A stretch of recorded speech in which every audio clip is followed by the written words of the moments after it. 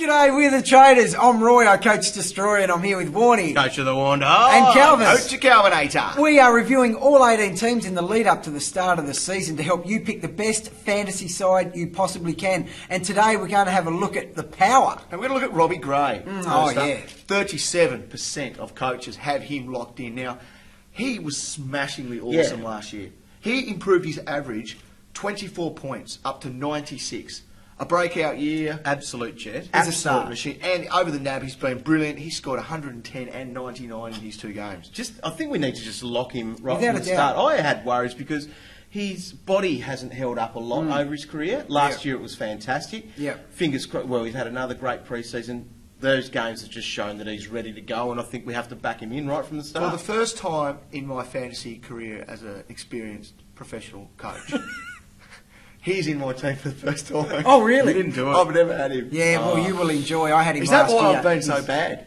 Yeah, I'll tell you what, he's amazing too. To hold that dual position status, because he racks up 30 touches a game, but he goes forward and kicks goals. It is amazing how he does it. It's probably why he'll win the Brownlow this year. Oh, jumping on board again, right? I am, yeah. Number 2 there, we have Nathan Cracker. Ooh. Nathan Cracker, interesting. We all want him in our team because he holds that dual position status. He's an experienced AFL player. He's nice and cheap. He's formed through the NAB, 24-35 in a bit of limited time. Yeah. But he had a big DNP, didn't play in that Which third. is concerning, I think. It is a slight concern, is it? Because they went in with a pretty strong team.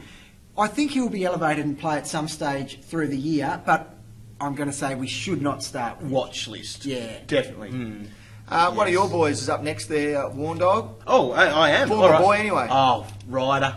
Sad to see him go from the Bombers, but he's a gun. He is. Yeah. I'm just concerned. 12% of people have jumped on board, so I think they That's mostly interesting. like his ruck forward swingman thing, Yeah. and I like It's that handy. too. However, how's he going to work with Lobie, and what's it going to look like, do you think, as the ruck there? So that's my, I guess, concern about that. He scores well as a ruck, but I think he's going to be spending a lot more time forward. So I'd probably sort of ignore him and even just drop him down a little bit in your elite rankings too, because I think he might trick a few people with his average or his price because of that. So yeah, that's where I'm at with him. Interesting. Coming And in that's not coming from a bitter Essendon supporter who lost him. Didn't either. sound No, like it didn't sound like it. Tom Cleary is next. Now, at 120,000 as a defender, he's rumoured to be taking Jackson Trengrove's spot. Right. So, but he won't set it on fire. Good in the 34. sample last year, like solid player, and if he does get his opportunity, he'll be solid. He's a heartbeat on your bench. That's what he Well, he'll is. certainly make you money if he's named. Yeah. 34, 45, and 22 are his two. His three. He's at least playing. Yeah, He's so at least exactly, playing. exactly. But cheap as chips. Don't Ollie expect too Wines. much. No. Ollie Wines had 116 on the weekend against the Crows, and he's been talked about as taking that next step to be mega premium. Yeah, and I think that he can. So do I. He's just a beast of a player, of a kid still, and Quadzilla, as he's spoken about, he does tackle a bit too, which is nice, and all that sort of He's stuff. only priced at 91. Yeah. And It's- obviously improved from the 74. So can he be 100? Yes. I think he definitely can Yeah. this year. He could push 105, he's that good, I Yeah, reckon. well. In the last 5 games last year, he only averaged 67. That's amazing, isn't it? So he slowed right down, which We lowers can see his that average. as a good thing. yeah, Well, it's a good thing I for see his it- price. I see it as a good thing, But but he's then- going to come out on fire. And he has from round been. one. He's Yep. been awesome. Former All-Australian Roy, Chad Wingard. I love Chad. Yeah. He's one of my favourite players in the AFL. He hasn't played any of the NAB games No. so far, so definitely just watch what's going on with Chad. However, once he's ready to go, if that is round one, he's priced 10 points under his All-Australian year. So there is value there in the Chad. Definitely. Don't Up hesitate to jump on if he's ready to go.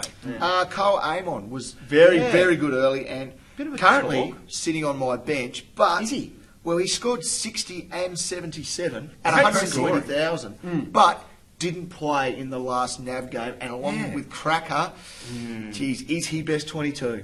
That's the concern. That's a big concern. But if he's named round one, If he, get when he on. plays, and if it's later in the season, Yeah. because he's 120 grand, we know he's got some scoring ability. So he'll score fast. He'll make us some good quick money, possibly. So have him on that watch list ready to go. Now, we always forget about some of the premium guys. There's Oh, yeah. Guys there, Kane Corns, we forget about. Times we forget about old Ebert, all those guys. But I think Boak is the one that people do forget about. And he stood up in a NAB Challenge game and he said, pick me, because he had 139 points against the Crows in the last one, and that was a huge He's just a genuine return. Superstar. And he is. And he's one of our NAB AFL fantasy ambassadors, and He is. it'll be interesting to see if he picks himself, because if he does, that could nearly tempt me into doing that, I think. Oh, without a doubt. He is just a gun. I'm tempted to... He's been in and out of my team a couple of times because he's not highly picked. No. He's a unique pick. He's a superstar. Yeah.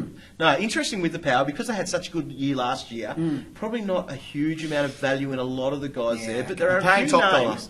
Few names there that could be worth considering, especially during the season too. But I think Robbie Gray a lock for everybody. Oh, without a doubt. Get on him. Do that at fantasy.afl.com.au and make sure you sign up and join their official league and take on other Power fans like Roy, because you love the Power, don't you? I do, yeah. You're a big fan. They're growing on me.